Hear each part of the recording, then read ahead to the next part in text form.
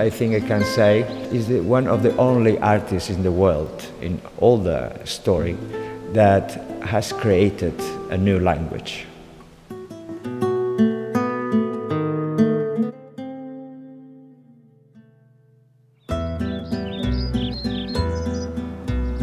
Left behind a very important legacy of freedom. He said, I want people to communicate with my art.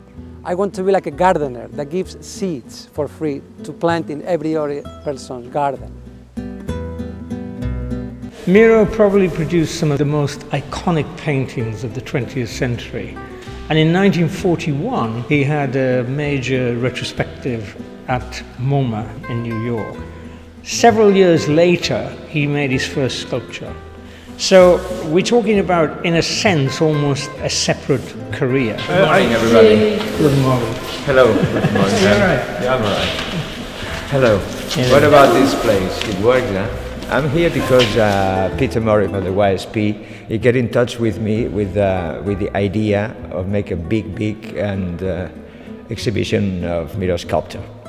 But not an exhibition of a few pieces without sense. A real exhibition, anthological. I mean, from the beginning of the work of Miro in the 30s until the 80s. And you can put lower the big ones, perhaps. He continued to make sculpture right until the end of his life. And in a sense, I think sculpture became, towards the end of his life, more dominant than painting. This piece is very important because it was created in 1981 and is a project for the major outdoor sculpture that is right now in Barcelona.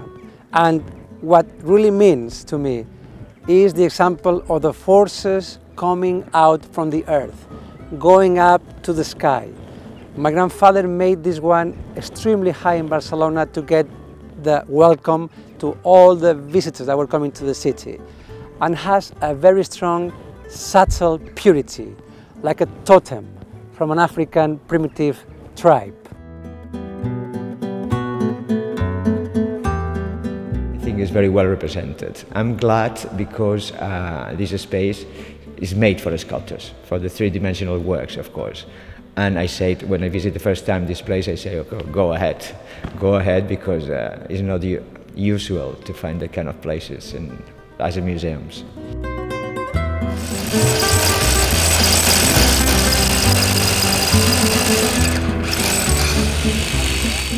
We're installing the fantastic sort of Miro sculpture, the Gothic piece.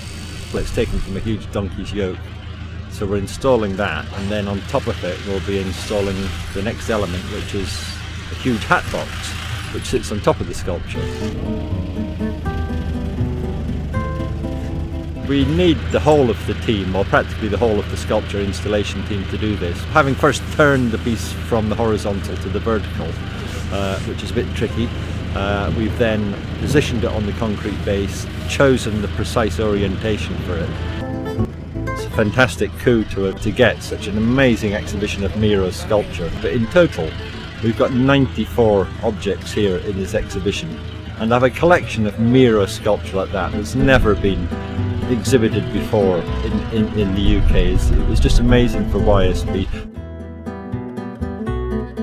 I think that is quite interesting to see how well they melt Miro and the landscape in Yorkshire, because here you have these beautiful England green hills and these beautiful 400 acre spaces of huge 100 years old trees that are magnificent. And seeing my grandfather's bronzes creating a dialogue with the landscape here at Yorkshire is very, very beautiful.